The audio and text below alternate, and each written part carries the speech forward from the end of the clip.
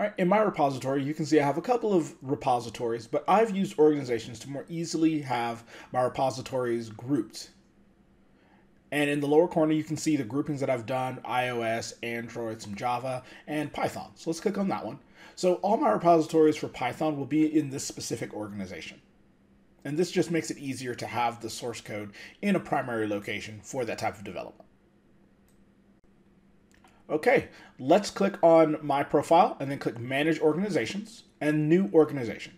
We're going to use the one that doesn't have any cost because I don't have a large group, it's just me.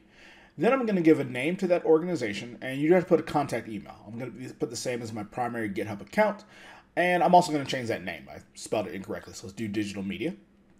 And then this is going to belong to my personal account, and click Next. And it's been created, and it's going to allow you to invite members if you wanted to. It's just me, so I'm going to skip this step. And here's the organization.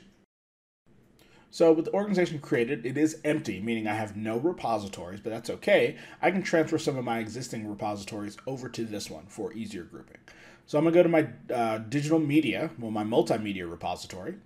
I'm then going to go to Settings, and I'm going to scroll all the way down to the bottom, and I'm going to click the Transfer button. This is going to transfer it from my primary GitHub account to the organization that I've set up.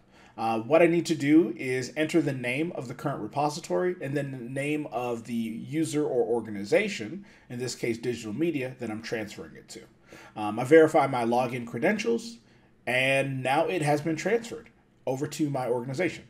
And I can navigate over there and I will see the repository underneath the digital media organization that I have created.